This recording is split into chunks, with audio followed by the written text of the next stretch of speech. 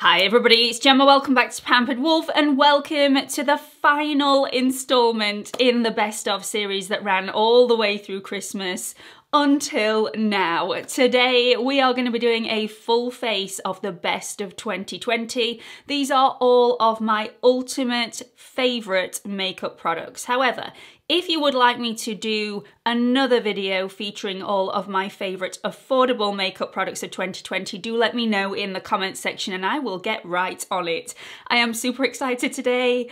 I love you all, I really do, but this is the final video that I'm going to be filming before I break for Christmas, because although it's January where you are, it's still just before Christmas where I am. So I'm super excited to take a little bit of time off and spend it with the kids and Wes over Christmas, and Christmas is my favourite time of year. I'm a bit of a giddy kid over Christmas. I love it. So I am super excited to film this today, turn everything off and put my feet up for a little bit. Anyway, let's crack on with this video. Like I said, these are all of my ultimate favorites. We're gonna start off with eyeshadow, which is how I always like to do it. And throughout this video, I am gonna be telling you a few tips and tricks on how I apply the products to get the best out of them and to make them look as seamless as physically possible. So if you are new here, hi, my name's Gemma. I upload 2 to 3 videos here on YouTube every single week. And I'm also on Instagram if you fancy checking me out over there.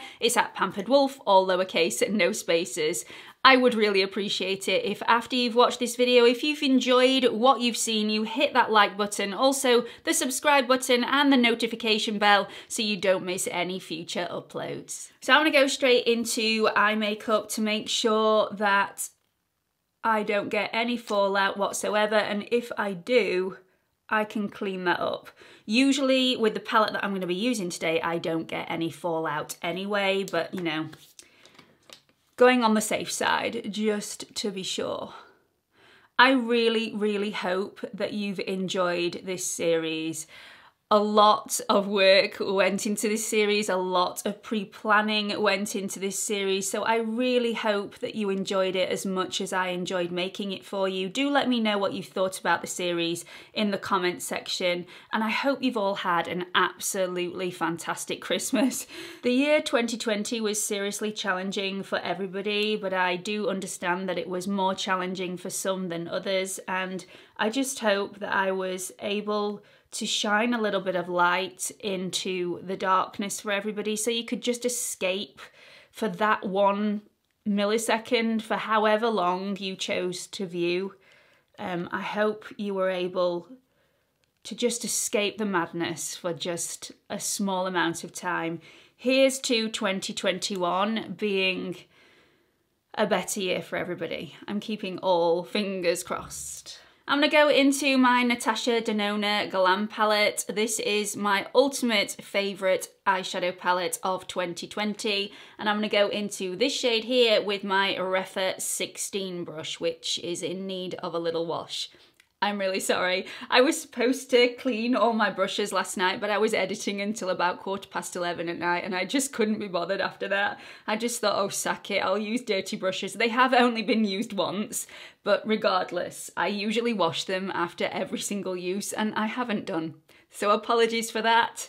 Please don't judge. We've all been there. So I'm gonna go into my little transition shade here, which is called Crease, and I'm just tapping the brush in there, and then I'm going to once again tap it on the area that I want it, holding my brush right at the very end with only 2 fingers, and then use little circular movements with just 2 fingers on the end of the brush. If you use just 2 fingers on the end of the brush, you've got very little control over the brush. You can't put masses of pressure on the actual eyelid surface, and therefore you get a much better blend. If you want to blend it even further, what I would do is go and get a completely clean brush and then just go around the top, just to make sure it's completely seamless. So after I've done that, I'm going to go into the shade Smoke down here with a smaller brush. This is my Refa 15 brush, which is just as bushy but slightly shorter and not as domed.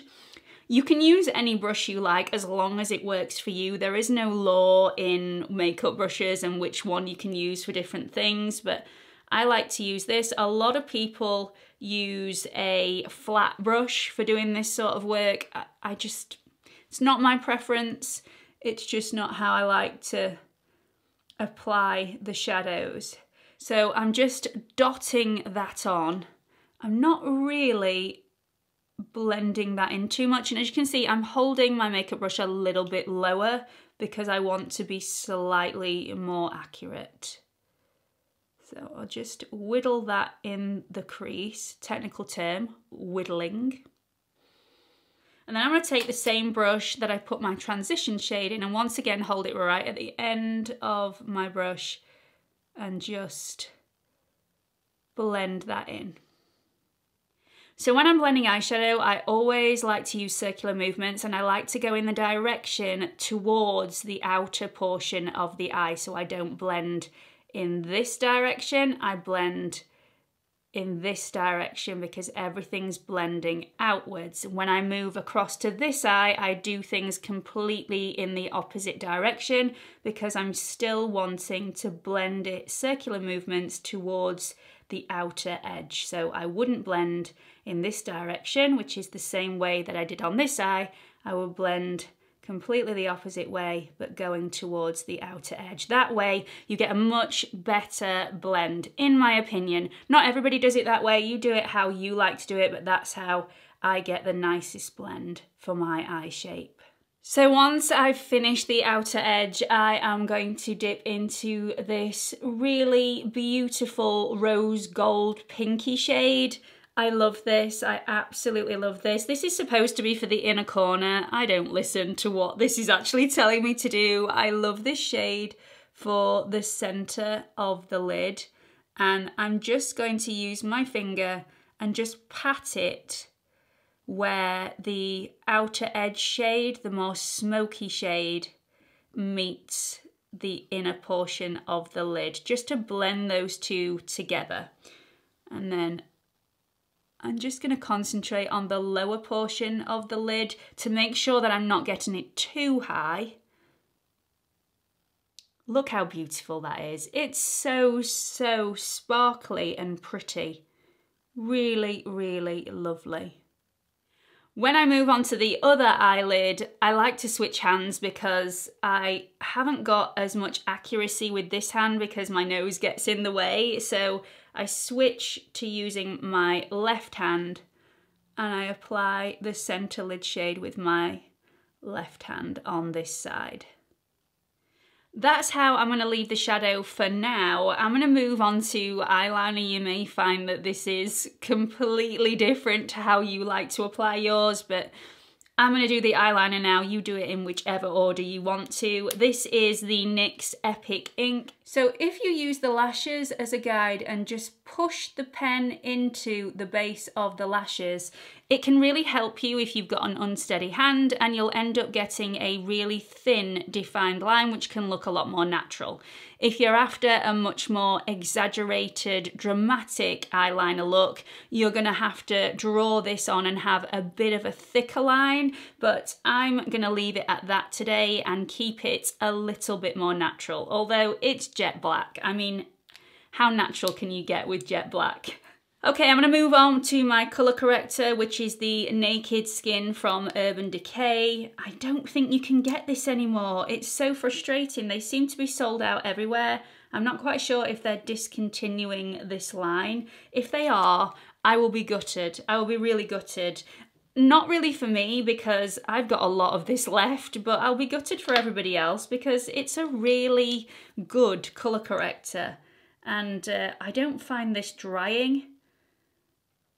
I'm going to have to try and find a different colour corrector for 2021 that I can share with everybody. I've heard the Bobbi Brown colour corrector is really good, so I might give that a whirl. So I'm just dabbing this in place rather than swiping it because I want to be really accurate. And because I want to be really accurate, I'm holding my brush quite low down. So I'll let that dry down now, and I am going to move on to foundation. I love this foundation.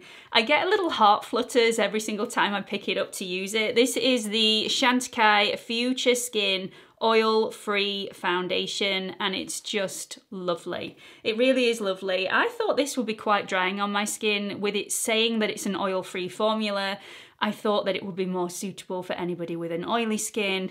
This is just so beautiful. So, so beautiful. So I'm going to use a brush just to dispense a little bit on the back of my hand. Then I'm going to use a damp blending sponge. I've used brushes with this, I've used damp blending sponges. I think this foundation is beautiful either way, but I'm just going to use a damp blending sponge today and then build this foundation up in the areas that I feel I need that little bit more coverage. The reason I like this foundation so much is it's not too glowy, but it's definitely not a flat matte.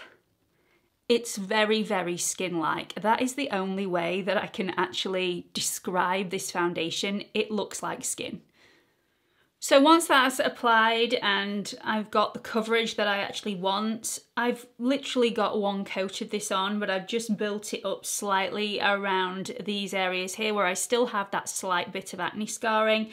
I'm going to let that settle in, and whilst I'm doing that, I will do my under eye concealer. So I have 2 shades of the Pat McGrath concealer. I'm going to use the darker of the shade to begin with, which is the shade L4.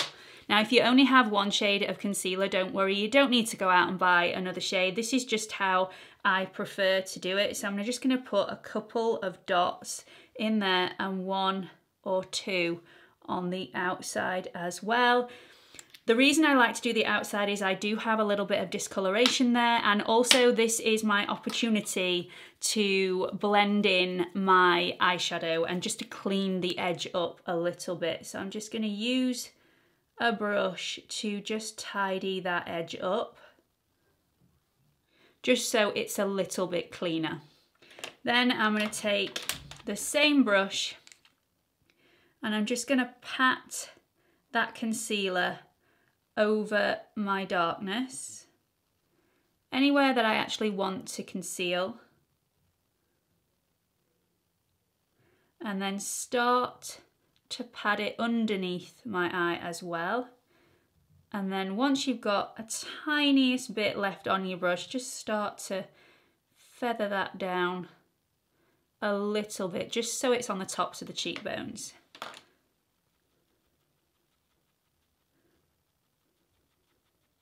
So easy to apply. Now, I have heard a lot of people say that they like to leave their concealer sitting on the skin after they've applied it with a brush for around about 1 to 2 minutes, just to let that start to harden before they go in with a blending sponge. That way they get a little bit more coverage out of the concealer. Not that I feel like you need more coverage out of this concealer, but if you feel like you do, that may be one of the ways that you can get that extra coverage. So once I've done with the darker concealer, which is the concealer that's the same shade as my foundation, I could leave it at that if I wanted to, but I'm just going to take some of the L2, which is slightly paler, and add a little bit to this inner corner.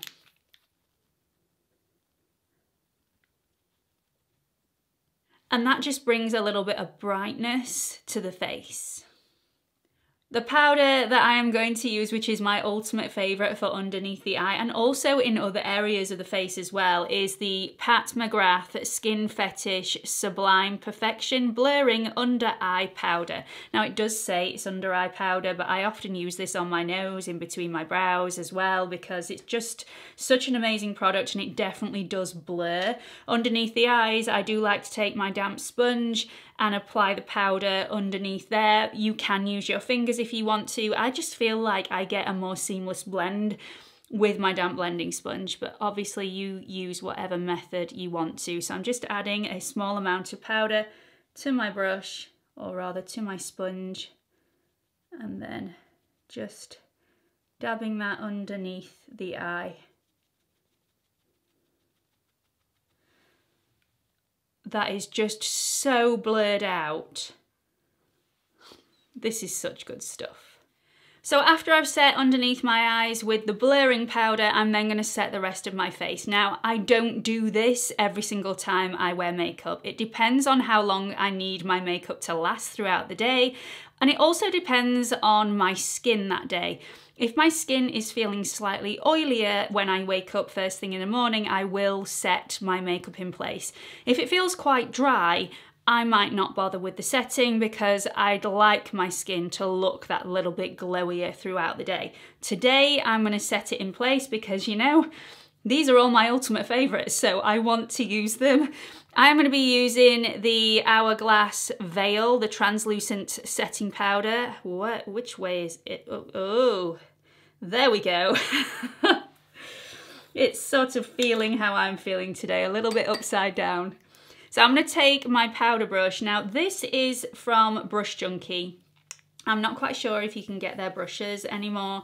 If you can't, just use a really lovely fluffy powder brush, and I just dot that in place. I've hardly got any powder on my brush whatsoever, and I'm just dotting that just in the areas that I feel like I need it. I never do my cheeks because my cheeks are a little bit drier than everywhere else. I would just do my T-zone. Now, if I needed that little bit more coverage, I would then go in with my Urban Decay Stay Naked The Fix. This is in the shade 30NN, and I would use exactly the same brush, just go over that a little bit, knock off the excess, and just go in to the area that I just feel like I need a little bit more coverage. If you need a lot more coverage, use a denser brush or your fingers.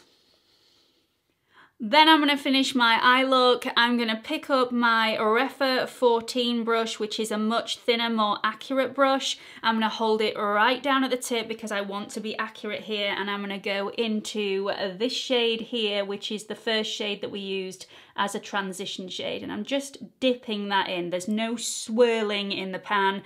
You don't need to with these NATASHA DENONA palettes. They are so super pigmented, you don't need a lot on your brush. So I'm going to go from this outer edge, and with a very, very light hand, I'm just feathering underneath that edge. And then when I need to be more accurate, I'm going to hold it right at the tip so I can get more pressure on the brush, and the pigment payoff will be slightly more. Now I'm going to move on to my brows. You all know which product I'm going to use. This is the NYX Microbrow pencil in the shade Ash Brown. Just going to run through my brows with the spoolie just to stick them where I want them to be, and then start to outline the brow. I never worry about these looking boxy when I'm using this product. I always like to do the outline at the top and at the bottom and down this outer edge, but I leave this central portion because I feel like if you do the outline of this central portion, that's when it can look a little bit boxy, and you have to spend a lot of time blending that out in order to make it look a little bit more natural. So I leave that portion out to begin with, and I just fill in all of this section. Then I'm going to use the spoolie to just blend all that together to make it look a little bit more natural.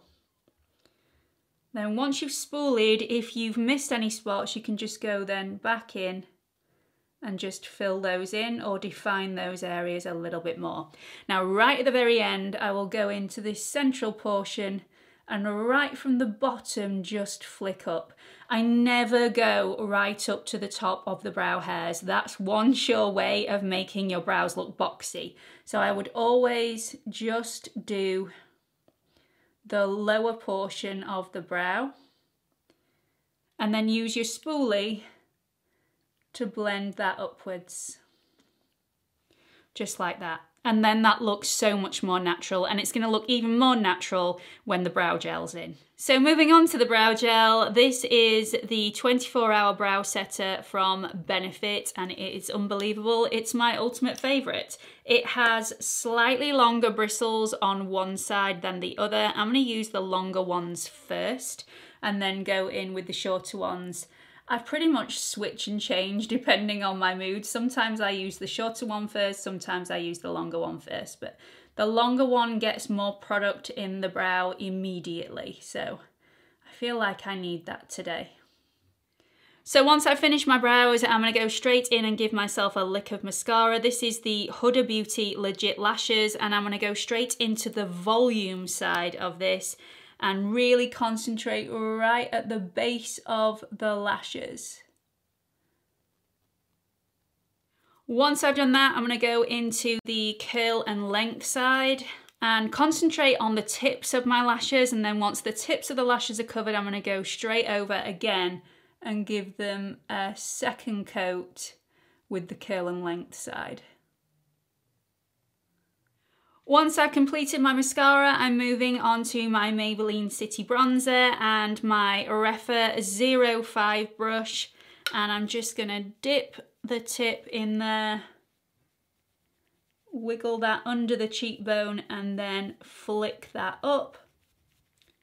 Then I'm just going to outline my forehead with a little bit of colour just to add a bit of dimension, not forgetting the temples. And I'm not using swiping motions, I'm more using dabbing motions for this, just to get the colour where I want it. Once that's done, for me this is the most important stage of this whole makeup. I'm going to take my number 4 brush from Refa and I'm going to dip that in to my Ambient lighting blush in the shade Dim Infusion. I'm feeling like I want more of a peachy vibe today rather than a pinky vibe. So first of all, I'm going to take it to the corner of the eye and I'm just going to dab there and go upwards and on the temples. And then once I've got a lot less on the brush, I'm going to come towards the nose. Still staying really high up on the cheekbone. I'm not going down here because that would drag my face down a little bit. This just lifts everything up. So, so pretty. It's at this stage that if you've been a little bit heavy-handed with your bronzer, with your blush, all this will be rectified. I'm now going to use a finishing powder, and my ultimate favourite finishing powder is the Hourglass Ambient Lighting Palette. Now for this, I'm using exactly the same brush. So this is another one of my Refa number 4 brushes. A lot of people choose to use more of a powder brush that's less dense. I just feel like this works better for me. You use whichever brush you want. So I'm just going to run through all 3 of these shades. You don't have to, you can use one specifically if you have a favourite. And then I'm just going to very lightly with my fingers right at the end of this brush, just do circular motions and really buff that powder into the skin. Paying close attention to where I've placed my bronzer and also where I've placed my blush if I've been a little bit heavy-handed, because this will buff that away and it will also just make everything, all the harsh lines if you've been heavy-handed, just seem much, much more seamless. I'm also going to take this down the nose a little bit, even though I don't have any product on the nose. This just lifts the skin. Once I've finished my face, I'm going to move on to lips, and I'm actually going to use my ultimate favourite cruelty-free lipstick for this because I absolutely love it and I just think it'll go so well with this look. These are from Charlotte Tilbury and they are her Hollywood lips, and they are liquid lips, they are matte, they are just superb, super pigmented, and I really like the applicator. So I think I'm gonna go for Platinum Blonde today because it's a little bit peachier in tone. Let me just show you the applicator. It's a really curved applicator. It's extremely precise, it hugs the lip, it allows you to actually line the lip without using a lip liner. It's just amazing. This isn't overly drying on me, but it's not hydrating either. So if you want a hydrating lip product, this is not going to be it. But I find it super pigmented. I find it very flattering. And yeah, I absolutely love it. It lasts all day.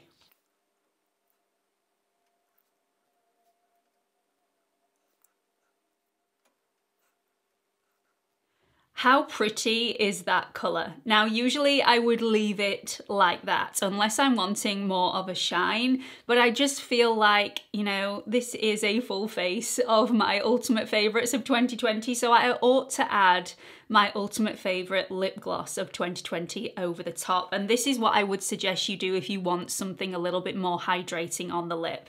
Add a hydrating topper.